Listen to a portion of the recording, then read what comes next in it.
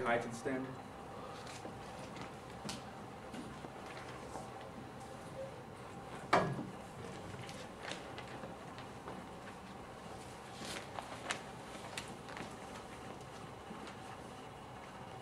May I proceed? Yes, you may. Good morning, Ms. Hyde. Good morning. Can you please state your name and spell your last for the record? Corey Hyde, H-Y-D. And how are you involved in today's case, Ms. Hyde? I'm A.B. Bancroft's personal assistant.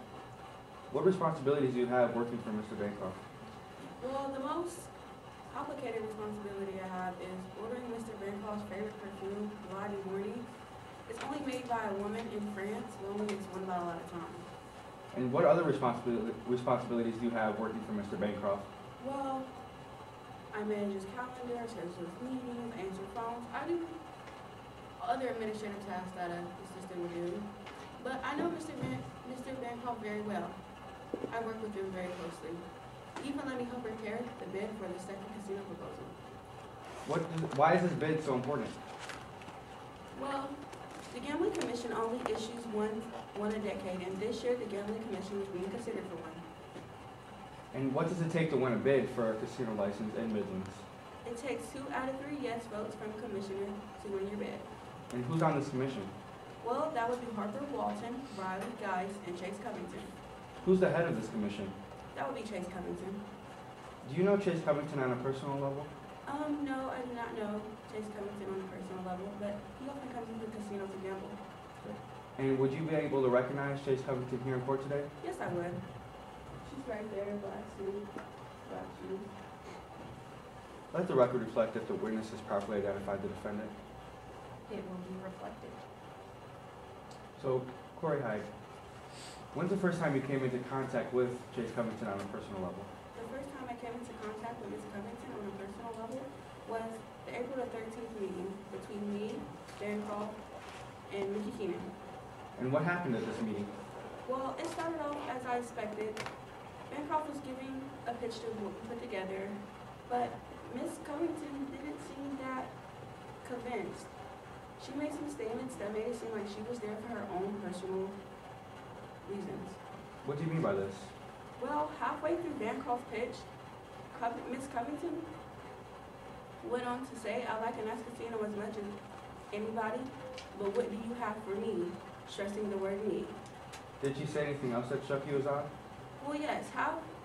Ms. Covington went on to say that she had another proposal sitting on her desk and that she was going to need $250,000 reasons to vote for your proposal. And both of these statements were towards Mr. Bancroft. Did anything else happen at this meeting that struck you as odd? Well, yes.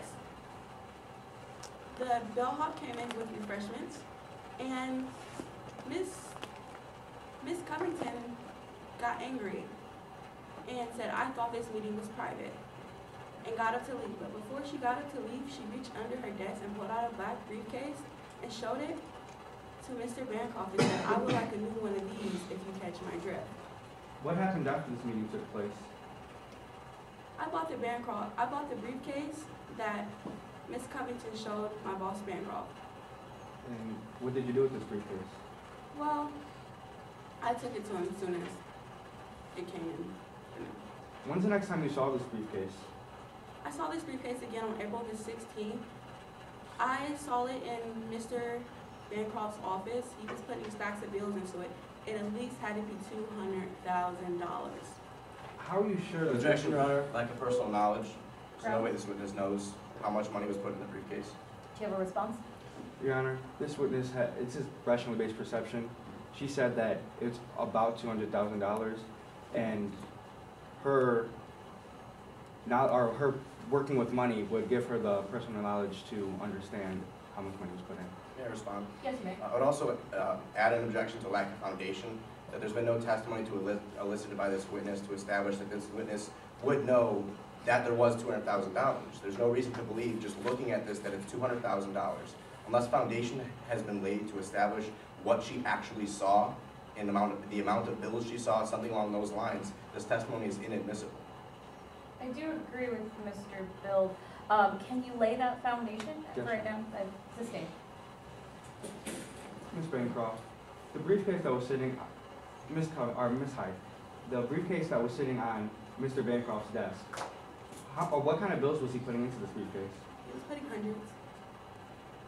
And how many stacks would you say you saw? About 9, 10 stacks. It was a lot. What happened after this? Well, after I saw him putting the money into the briefcase, we proceeded to go to our meeting in room 312. And what happened at this meeting? Well, at this meeting, Miss Covington never showed up, so Bancroft took the briefcase and left. Is this the same briefcase that he was putting the money into? Yes, it was. Thank you, Ms. Hyde. No further questions.